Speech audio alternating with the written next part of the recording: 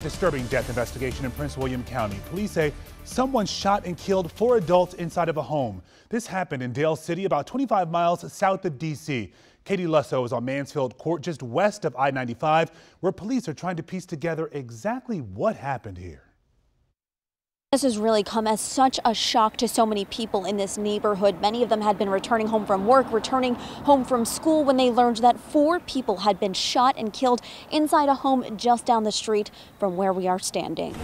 Friends and loved ones crowded Mansfield Court, where Monday afternoon police made a gruesome discovery. They went inside, they found 4 adults that were deceased, apparently from gunshot wounds. Prince William County Police Chief Peter Newsham says they were the only people inside the home on the 5200 block of Mansfield Court when his officers arrived. It's hard to say whether or not there was somebody in there that might have fled when the shooting began.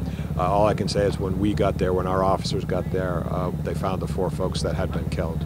But there was no one in addition to that in the home when they got there. But outside the home, they were able to stop a person of interest. This person does appear to have a domestic relationship with somebody who lives in the home. It happened around 4:30 in the afternoon and a crowd quickly grew. I saw a lot of people and a lot of cops. Shavi had just returned home from school, his mom Myra from work. Sad. Both were shocked to learn what had happened. You don't expect something like that to happen around your neighborhood. Because not a lot of stuff happens in this area. Police, meanwhile, say they have a lot of work ahead of them. Chase down everybody who made a call and we'll talk to them and see if they have additional information that adds value. Now, police tell us they did recover a gun inside of the home, and they believe that was the only weapon involved in all of this. They also tell us they believe this was an isolated incident and that there is no ongoing threat to the community. We will, of course, continue to bring you updates as we get them. In Prince William County, I'm Katie Lusso, WUSA 9.